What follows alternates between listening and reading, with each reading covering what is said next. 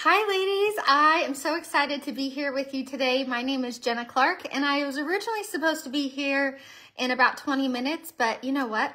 I got a call from the school that I have a sick kiddo, and this is the beauty of this business, right? It is intended to work with you and with your schedule. So here I am a little bit early. Hopefully I'll tag some people later, but when you jump on, I would love to hear how long you've been with Senegence, because we are coming up on not only the end of the month, but the end of the seminar year, which is a huge deal for a lot of us. So I want to talk to you real quick about how to finish strong, right? So I always use running acronyms, images, all the things, because that's what I know and do. Well, I don't run anymore, but I used to, right? And the goal is to always finish well, to give it everything you have, even when you feel like nothing is left in the tank, right? So when it comes to our business, sometimes we feel that way with our business as well, right? I'm like, are there any other customers out there? Can I get another sale?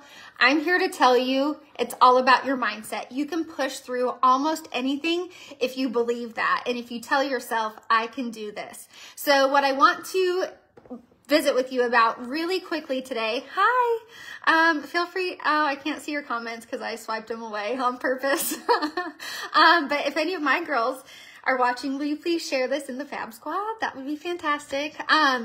But one more, the habit of doing one more, the habit of doing something to finish well and to finish stronger than you even thought you could, right? So maybe you've already hit your goals for the month. I'm here to tell you, congratulations, way to go. Let's do one more, right? So maybe that means one more sale. Maybe that means one more new customer. Maybe that means one more new downline. Maybe that means one more live video, one more connection, one more good quality post. It doesn't matter what that one more is to me, as long as it is something of value to you.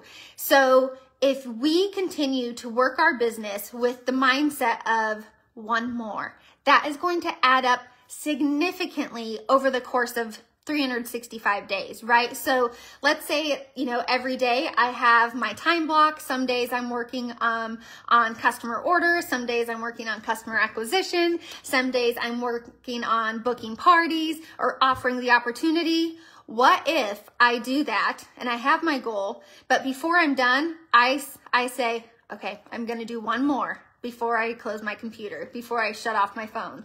One more.